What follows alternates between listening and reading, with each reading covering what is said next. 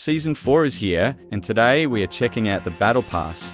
So page 1 is okay, the Tier 1 skin looks kinda cool, it's Bri Larson which is cool, the pickaxe isn't for me but it's not bad. The contrails is actually very cool and the back bling is boring. This glider looks cool, reminds me of Venom. This skin looked kinda weird but I guess he's cool too. His pickaxe is nice, but sadly it's built in. This version of the skin looks nice with the green and red. Another style for this guy, and it look weird still, not one of my favorites.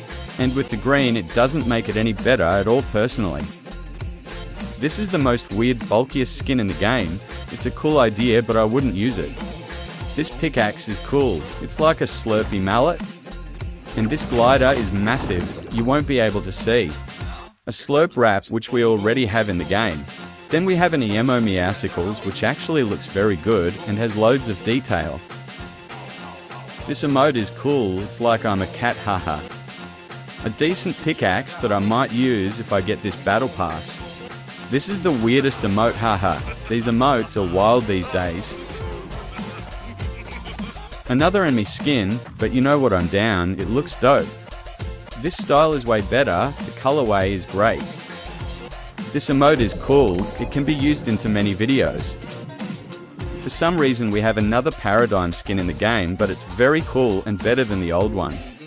Another hoverboard glider, this one isn't as good as old ones in my opinion. Whoa, an electric bat, and this might be one of the best things so far.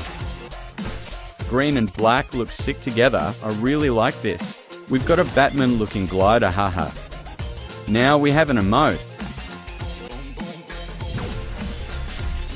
Oh my god, this is the best thing in this battle pass. Not only does it make another character, the other character is amazing, this is my favorite. Now for another style, and you know what, again this one is nice with the fade too. And last but not least Spider-Gwen, the set isn't all too great but for me the skin itself and the emote is just amazing, and my favorite set because it's Marvel. Thanks for watching.